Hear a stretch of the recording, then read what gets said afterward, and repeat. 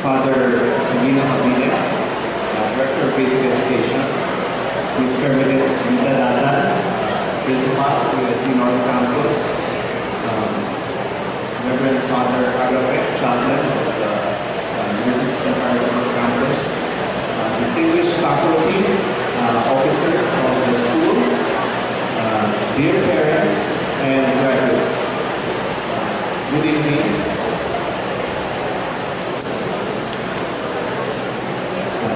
Pleasant and good evening to everyone. I am honored to have the privilege of addressing you at these very important milestones in your life. This place holds many memories for me. As I was contemplating on what to tell you on this momentous occasion of yours, I thought that perhaps the best way for me to do this was to share memories with you and how those memories brought me to where I am today. I would like to share 3 memories with you. 2 of these are from my days in USC BHS. Yes, we used to call this school USC BHS, which stands for University of San Carlos Boys High School. I see now that the school has evolved to become a co-ed school, a welcome development. Now it's called the USC North Campus, and I believe it augurs well for the emotional development of our young adults to grow up with peers from both genders as it mirrors life in general. I remember that the song High School Life was played after our graduation ceremonies in 1983. It was a hit song then, at the time by Sharon Cuneta. It was one of those songs where you develop some kind of awkwardness, admitting that you used to sing it, and at the same time have a genuine sense of enjoyment when you actually sing it now. Isn't it true that you can actually remember the milestones in your life through songs? I wasn't a particularly good singer, but I could carry a tune. I love music. In fact, that is one of my fondest memories in high school. The first memory I'd like to share with you. So my first memory is that of music. I could play guitar and piano and hang out with friends who, like me, loved music. I had friends who were really good singers. We were part of a choir that sang for the Sunday Mass at the Redemptorist Church. Because I could bring my friends to sing together and to some extent arrange song in voices, I had taken on de facto leadership roles for our group and my classmates, especially when we had to prepare for performances involving the whole class. In fact, I was so driven by music that in my senior year in high school, I organized a club together with and guided by my mentor, Miss Data, which we called the Performing Arts Club. The club was composed of 3 groups. There was a dramatics club, the dance club, and the chorale club. There was an executive committee composed of the officers from the 3 groups. We actually hired professional help for each of the clubs to do weekly trainings, and we also held workshops. The highlight of our efforts was the production of a play we called The Black Pearl. This is perhaps the most important experience in my high school life. We had our struggles, but there was an upside because the play allowed us to interact with equivalent clubs of our sister school, the USC Girls High School. We developed good friendships with our counterparts. The play was successful. It was a defining experience for me and equally with the members of the club on leadership. Leadership that does not have to mean that you have to be first among others. At least from what I do recall, each one had to perform his or her part and meet demanding hours of rehearsals, participate in fundraising activities, sell tickets, and at the same time, pass exams, submit school requirements on time, among others. We still had to make sure that we had to graduate by the end of the school year, but we loved what we were doing. It was something that we were proud to achieve for ourselves, that we can show to our parents, friends, and teachers. Looking back, and certainly it did not seem that way, leadership then was being able to take on and get through tough challenges in doing what we each love. As you pursue college, I hope you remember that leading oneself through your challenges is the most important principle of leadership. It is easier to do this if you love what you do because there's an internal GPS that guides you. There's a song called The Greatest Love of All, which was popularized by Whitney Houston in 1985. There's a line that says, "Learning to love yourself is the greatest love of all." If I may, you can replace it to, "Learning to lead yourself is the greatest leadership of all." My second memory of my days in USC BHS is that of friendship. In high school, you talk with your friends all the time in school and all the time after school. In 1983, for after school, we had landlines. Yes, landlines, no? You even had a party line. If you don't know what a party line is, it's a household sharing the same line with you. So imagine that you like to talk to your friends or classmates over the phone, but you couldn't do so because the party line was using the phone. That was the drama then. No cell phones, no texting, no Facebook, no Twitter, no Instagram. What did we talk about? Anything and everything. We talk about life in general, ambitions, pursuits, hobbies, opinions, news from persons of interest, or more accurately for us, girls of interest.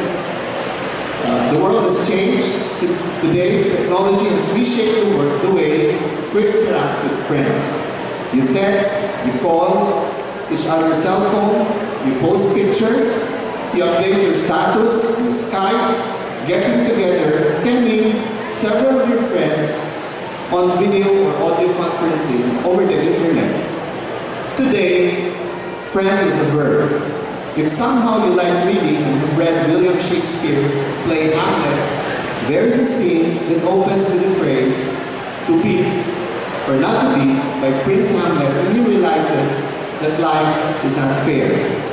Today, dilemmas could be to friend or not to friend, to tweet or not to tweet, to post or not to post, and you can literally count your friends by the hundreds or even thousands.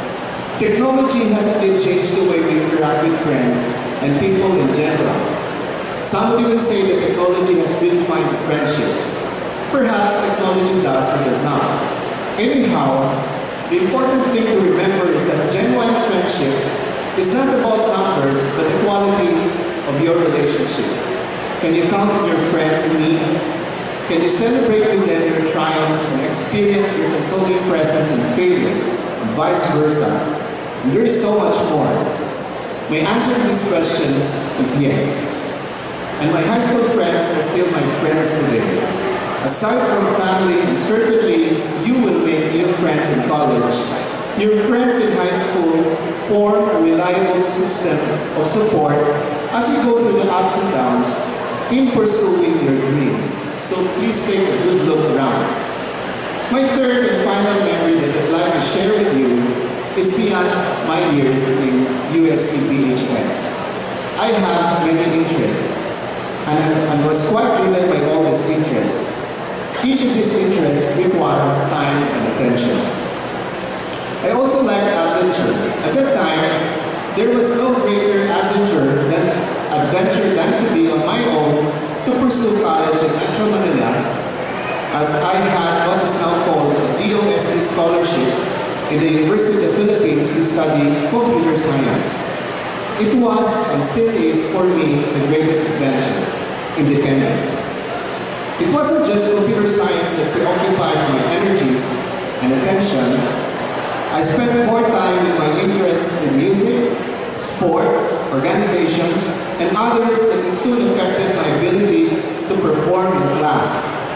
I lost my scholarship, and it was the most humbling experience of my life, not to mention the financial difficulty that my family had to bear to continue supporting my studies in Metro Manila.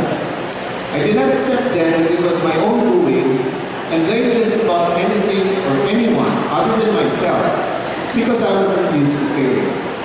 At the brink of being expelled from the university, one of my professors told me that I should be clear with my priorities or forget about finishing college.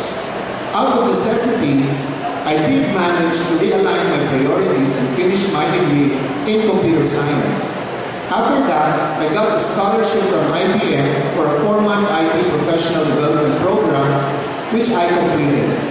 I also actually enrolled in the UP College of Music to pursue a music degree as I was already done with computer science. While formally studying music, I realized that while I enjoyed myself with new friends in the college, I was struggling to make my rent and feed myself for my work as research assistant at the National Engineering Center in UP. My new friends in music also told me that a musician's life is that of passion for the field, which may or may not lead to my grand vision of a successful life of financial independence. In 1989, when I got a call to work for a special project for the Office of the President in Malacanang through IBM's recommendation, I made the decision to throw away all my music materials.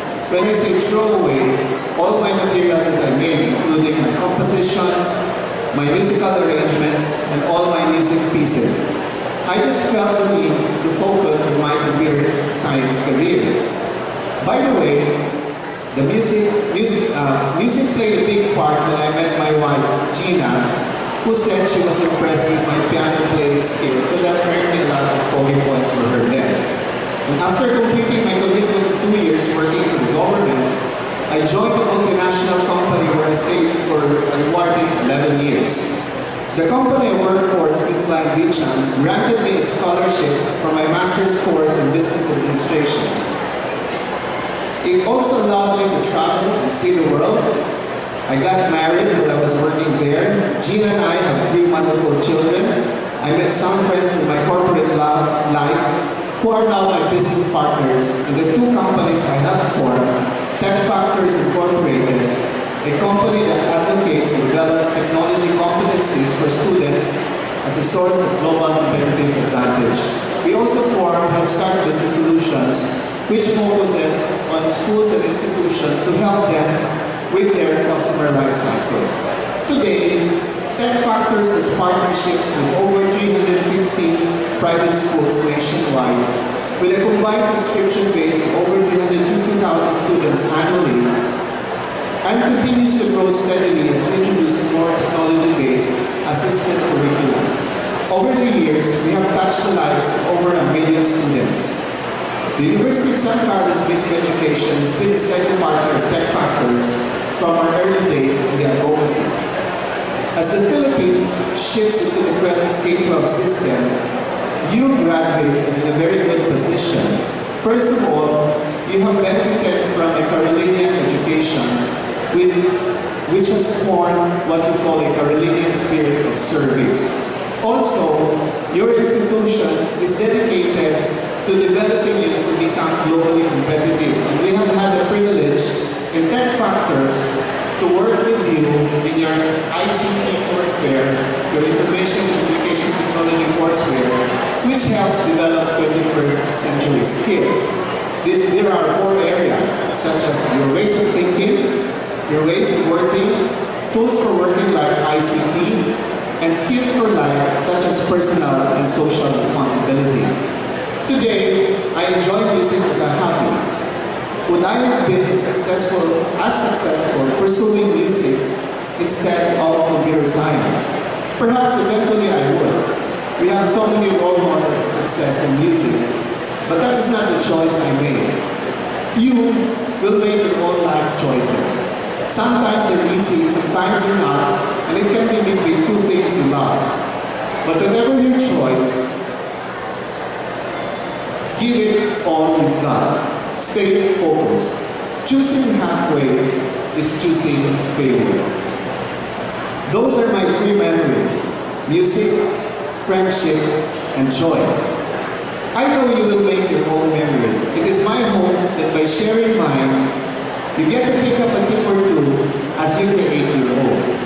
I wish you all the best in pursuing your dreams. Congratulations and may God bless you always.